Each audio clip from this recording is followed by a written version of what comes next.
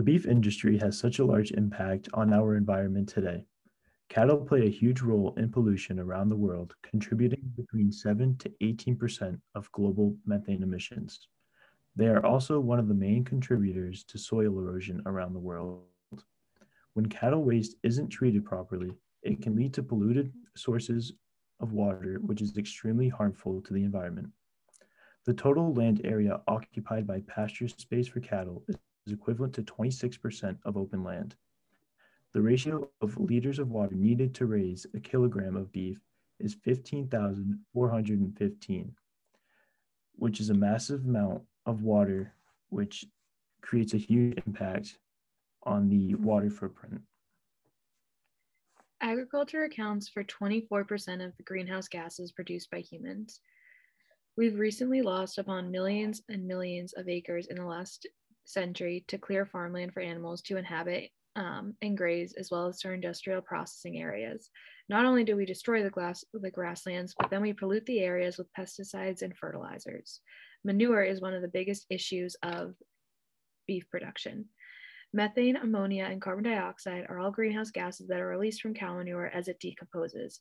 Antibiotics, bacteria, and pesticides and fertilizers are all in it as well. All these materials in manure can be transported and spread when there is flooding and water runoff near pastures. This is the process of eutrophication. Not only do these chemical gases wreak havoc on the original site, but they are also hard to contain and can easily pollute other areas. There is a drastic difference in price of cattle compared to bison. It costs about $500 to $1,000 to raise and keep cattle and costs $1.25 to $2 a day to feed each cow. The price to feed bison is substantially lower considering they're free-roaming animals who eat grass and sedges. Yellowstone brings in about 4 million people per year since 2015, expanding the ecotourism of Montana and spreading love and appreciation for nature. When asked in 2016, most people visiting Montana cited Yellowstone and other national parks as the main driving force behind each visit. In 2016, the ecotourism in Montana directly supported $4.78 billion in economic activity and more than 52,000 jobs.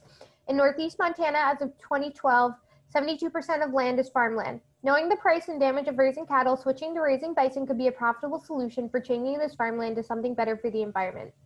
A survey in 2015 by ITRR, 81% of people said that they strongly agree with the statement that they enjoy viewing wildlife in natural settings. However, 22% of people in this survey agreed that bison viewing was easy. Bison are also part of the economy of Colorado with prairie bison reserves like the ones owned by the Southern Plains Land Trust. These preserves cover around 32,000 acres of land. Outdoor recreation, including seeing these grasslands, create about 500,000 jobs and produces $62 billion for the state. Bison are a popular symbol in more states such as Kansas and Oklahoma and Wyoming, making this animal an important staple for the economy of these places. Restoring bison to their once great numbers and reducing cattle, their largest competitor, would be extremely beneficial. There are many benefits of switching to bison as a food source rather than cows. One main benefit is the growth of grasslands. Bison trample less and have a less destructive diet that leads to less land erosion. Also, croplands turn back into grasslands because bison do not require these lands to live.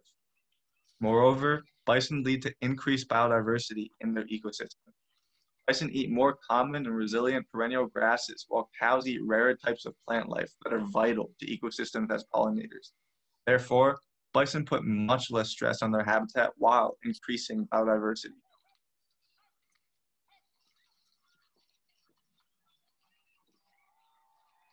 In the late 1800s, bison were hunted by the millions for sport and for profit, and by doing so, it deprived the natives and just the U.S. in general of a valuable resource and a keystone species. Many native tribes have seen bison as a symbol of strength and unity, and reintroduction of bison on tribal lands would help heal the spirits of both the natives and the bisons. The natives coexisted with bison for many years, and they provided the natives with food, shelter, clothing, and much more. It's not a surprise the natives have such strong connection with the bison. As mentioned before, bison are a keystone species to many ecosystems. For example, their thick fur traps seeds into their coat, and they can be distributed as they roam long distances. Their urine and stool act as fertilizer because their urine contains a high amount of nitrogen, and seeds can also be dispersed by the stool. Another example is that they primarily eat grasses, which puts more pressure on the grass species. This allows other plant species to coexist in the habitat. Overall, bison are more efficient and promote greater biodiversity than cows, and it would only benefit everyone if we reintroduce them back into the US.